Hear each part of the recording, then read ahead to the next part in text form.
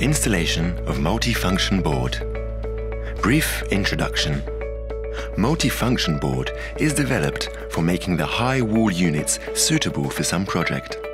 It provides some extra ports, remote on-off ports, with which a remote switch can be connected to control the air conditioner to be on or off. The switch could be a switch in central control room or card insertion system in hotel. Remote alarm ports, with which a remote alarm device could be connected to declare a malfunction of the air conditioner when there is. The alarm device must have extra power supply.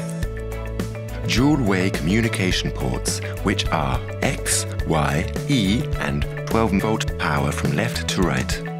The ports are to be connected with our dual-way communication wired controller, KJR120C, with 4-core wire. XYE ports can be connected to the central controller and even BMS system with our BMS interface equipment. Multifunction board comes with a small box and it is to be installed inside a bracket.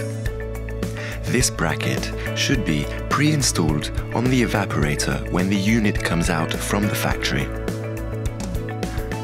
Close the box after wiring. Push the whole assembly in the bracket along the sliding tiles on both sides until there is a click sound. Installation of multifunction box. Pull the lock to the right and make the middle axis out of the supporter, and take the right supporter out of the drive axis of swing motor. Then take the left axis out of the bearing. The big louver can be removed away. Release 2 screws of the frame. Open the panel and frame and use the yellow supporting bars to lock it.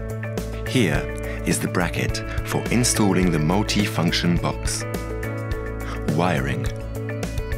All the wiring work should be according to the diagram. The connection cable of display board should be changed if the unit isn't customized to be ready for multi-function board. Release the fixing screw of display box to remove it.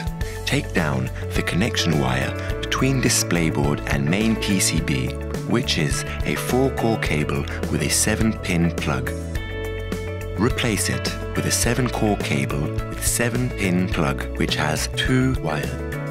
One is 4-core and to be connected to the main PCB, and another one is 3-core and to be connected to the multi-function board. Insert the 7-pin plug and arrange the wires well. Put the display box back. Connect the terminal of a remote alarm which should have its own power supply. Connect the dual-way communication wired controller with the 4-core cable. Note the 4 cores sequence. Red one is 12-volt power, brown is X, yellow is Y and white is E.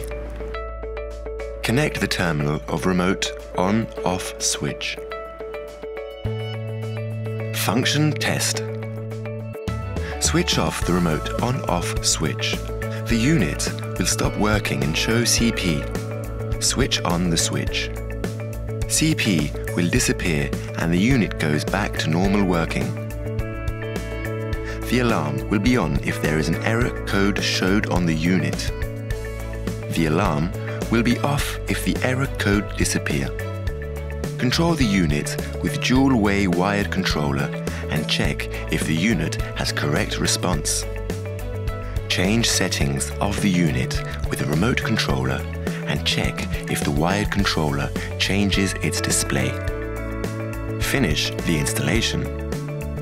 Close the cover and make the 3 fasteners locked. Push the whole box into the bracket on the evaporator. Arrange all the cables well. Close the panel and frame. Use screws to fix it and put the big louver back.